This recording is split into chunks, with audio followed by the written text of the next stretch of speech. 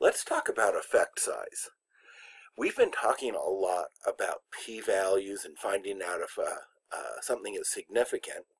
But what I want to do today is to talk about how big of an effect something has on something. Now this is going to be different than a p-value because a p-value basically tells us how sure that something is related to something else, or how sure we are that two groups are different.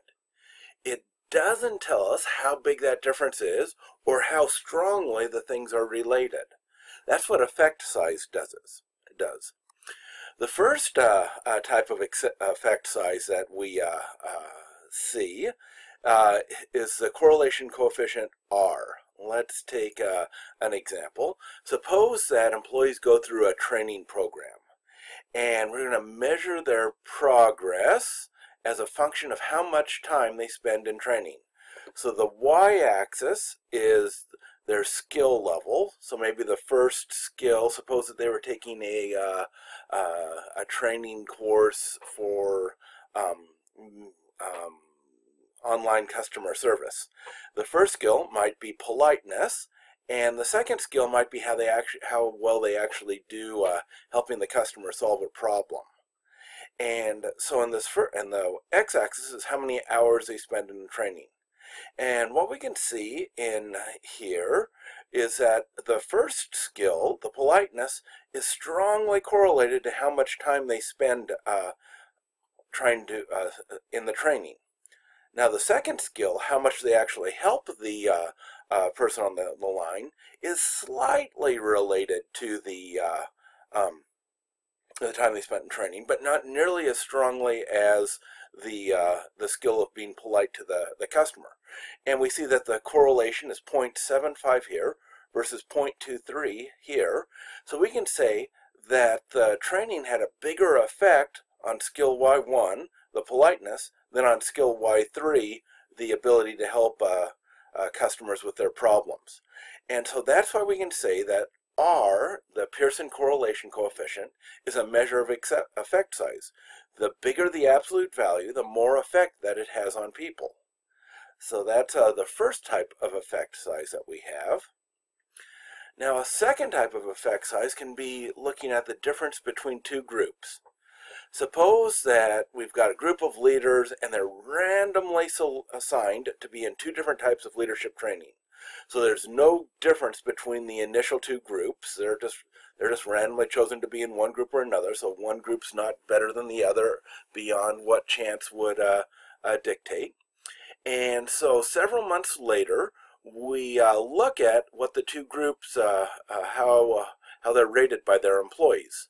And we have the blue group and we have the red group. They've received a different training, and we can see that the red group is rated higher than the blue group. Now for sure there's some people in the red group that are rated very low, and there's some people in the blue group that are rated very high, but that's just the characteristic of a normal distribution which we would expect in how anybody would be rated. We're not going to expect a training to make everybody good. Just on the average they would get better than they were before or with an alternate training. And so that's what we see here, that the red group improved more on the average than the blue group. And this distance between the peaks is what we call D. It's Cohen's D, and it measures the effect size of a difference between two groups. So here it measures the effect size of the training. The red group was D better than the blue. Now what exactly does this mean? D mean? This is kind of this is non-intuitive.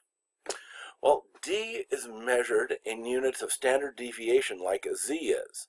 So we take whatever the first mean is, we subtract the second mean from it, and then we get it to a unified a standardized unit by dividing by the pooled standard deviation of both samples. And so this is what it looks like. For example, if we had a D of 0.24, we would see that there's about this much difference between the averages. A D of 1.04 is much larger, and we see that it crosses, the lines cross at about 1 standard deviation. Remember, the standard deviation is where the line is perfectly straight, where it moves from convex to concave. And so here would be a D of 1.04, and a huge D of 1.96 would look like this, where almost everybody in the black group does better than the most everybody in the blue group. Now, it's a lot more common to have effects like this when you do training. You don't turn people into superstars by giving them training. You help them get a little bit better. So that's the second measure of effect size, is Cohen's D, which is measured in units of standard deviation. Now, we can look at effect sizes and see how they're kind of classified. There's a tradition that if we have an R of 0.10 or a D of 0.20, we say that that's a small effect size. It's something that might not be too easy to notice in everyday life. A medium effect size would be quite noticeable. That'd be like R of 0.3 or a D of 0.5, and a large would say, aha, wow, this is really major, and that would correspond to like an R of 0.5 or a D of 0.8. So when we look at effect size, we can use this table as a way to estimate how noticeable these changes, the correlation or the difference in the averages is. Now, it's also interesting that if we have a D, we can convert it to an R, or if we have an R, we can convert it to a D. They're related, and that allows us to compare the effects of different things, even if they're not all measured in R, or if they're all measured in D. And in fact, when we do meta-analyses, when we combine studies, we want to look at the effects, and we'll combine them all either into an R or into a D, and average them out to see what the overall effect is when we compare a lot of studies. So here we've gone over the two main types of effect sizes, R and D, and how they measure how strong of a difference or how strong of a relationship there is between two variables.